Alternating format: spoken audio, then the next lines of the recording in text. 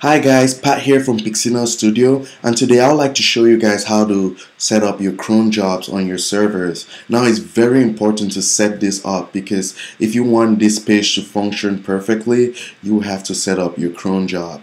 Now if from the previous versions you already set up a cron job on your server, just rename this file to this file because after the update this file is gonna be renamed, so please rename this on your server. That's if you already set up a cron job from the previous versions.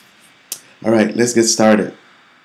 So the first thing we're gonna do is we're gonna head over to our control panel and we're gonna search for Cronjob. So we're gonna search for the Cronjob software.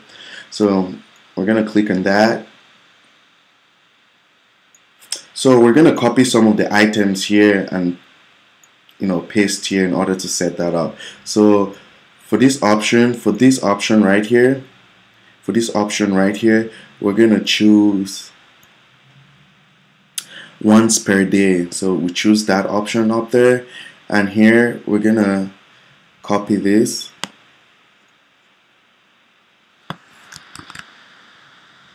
and paste here. Now don't forget to rename this. Put your website path here.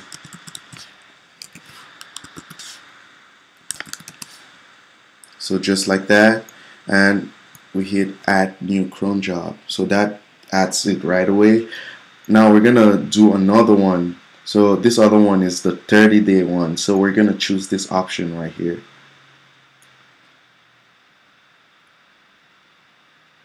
So once per month, and we're gonna come here and paste this one right here.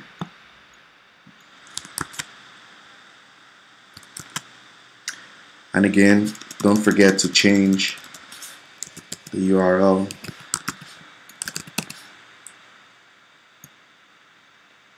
And that's it, you're all set. So again, please set this up if you want this page to function perfectly.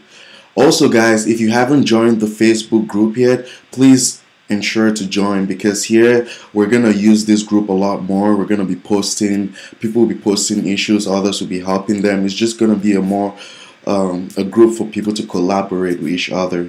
So please be sure to join the group. I'm actually gonna paste it on the video below, so please join it. So